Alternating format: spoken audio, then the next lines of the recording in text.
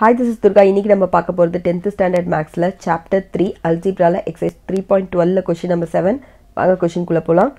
Music is being played in two opposite galleries with certain group of people, in which the first gallery a group of 4 singers were singing, and in the second gallery 9 singers were singing.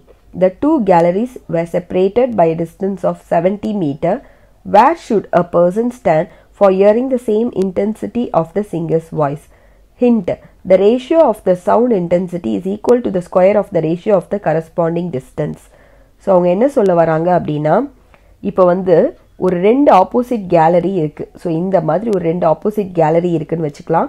So இதில் பார்த்தீங்க அப்படின்னா இங்கே ஒரு side, அதாவது இந்த பாயிண்ட்ல இருந்து 4 singers இருக்காங்க இந்த சைடில் இருக்க கேலரியில், சரிங்களா? ஸோ இந்த சைடு பார்த்தீங்க அப்படின்னா 4 சிங்கர்ஸ் இருக்காங்க. அதே மாதிரி இந்த பாயிண்ட் ஆஃப் கேலரியில் பார்த்தீங்கன்னா 9 சிங்கர்ஸ் இருக்காங்க. அதே மாதிரி இது இதோட டிஸ்டன்ஸ் பார்த்தோம் அப்படின்னா 70 மீட்டர் இருக்கு. ஓகேவா? அவங்க என்ன கேட்குறாங்கன்னா, இப்போ ஏதாவது ஒரு பர்சன் எந்த இடத்துல இருந்தாரு அப்படின்னா இந்த ரெண்டு பேரோட வாய்ஸையும் கரெக்டாக கேட்க முடியும்னு கேட்குறாங்க.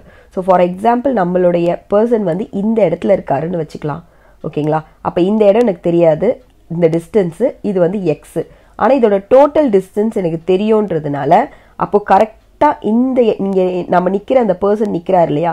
ஸோ நம்ம பர்சனில் இருந்து இந்த 9 சிங்கர்ஸ் இருக்குல்ல, ஸோ இது வரைக்கும் இருக்கிற டிஸ்டன்ஸ் பார்த்தீங்க அப்படின்னா 70 மைனஸ் எக்ஸ்.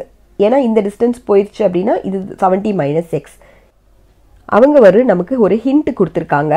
அது என்னன்னா, the ratio of the sound intensity is equal to the square of the ratio of their corresponding distance. அப்படின்னா என்ன அர்த்தம்னா, இப்போ இங்கே எத்தனை சிங்கர்ஸ் இருக்காங்க, அதாவது 4:9 இருக்காங்க இல்லையா?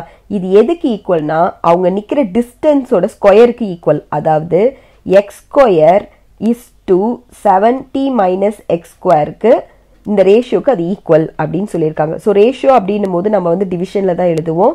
So 4/9 which is equal to x square divided by 70 minus x the whole square எழுதலாம்.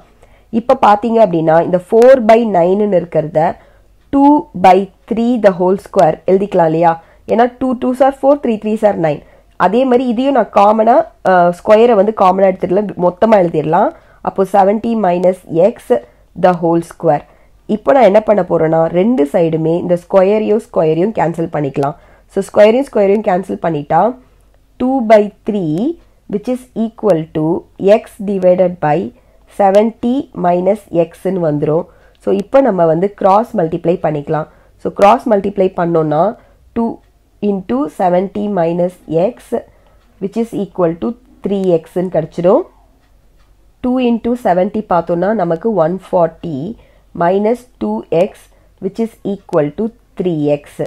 இப்போ வந்து 2x அந்த பக்கம் கொண்டு போயிடலாம். So 140 which is equal to 3x plus 2x. அப்போது 140 which is equal to 5xன்னு வந்துடும். எனக்கு தேவை x மட்டும்தான். So x which is equal to 140 divided by 5ன்னு வந்துடும். ஸோ இது நம்ம இப்போ கேன்சல் பண்ணோம் அப்படின்னா 5 வந்து உங்களுக்கு 1 டைம் வரும். இது வந்து பார்த்தீங்கன்னா உங்களுக்கு 28 டைம்ஸ் கிடைக்கும். ஸோ எக்ஸ் ஈக்குவல் டு உங்களுக்கு என்ன வந்திருக்கோன்னா 28ன்னு வந்திருக்கு. So X equal to 28. So இங்கே பார்த்தீங்க அப்படின்னா உங்களோட பர்சன் வந்து இங்கே நிற்கிறாரு அப்படின்னா 4 சிங்கர்ஸ் கிட்ட இருந்து எவ்வளோ டிஸ்டன்ஸில் இருக்கணும், 28 மீட்டர் டிஸ்டன்ஸில் இருக்கணும். 9 சிங்கர்ஸ் கிட்ட இருந்து 70 மைனஸ் 28 இல்லையா? ஸோ 70 மைனஸ் 28 போட்டோன்னா வேறு X which is equal to 70 minus 28 போட்டோன்னா will get 42 metre.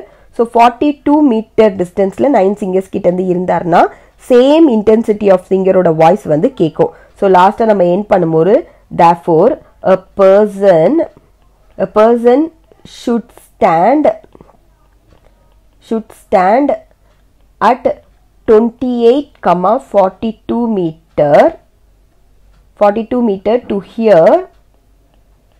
hear the same intensity. ஓகேங்களா? to hear the same intensity of singer voice அப்படின்னு போட்டு கம்ப்ளீட் பண்ணிக்கோங்க. இதோட இந்த சம் முடியறது. Thank you.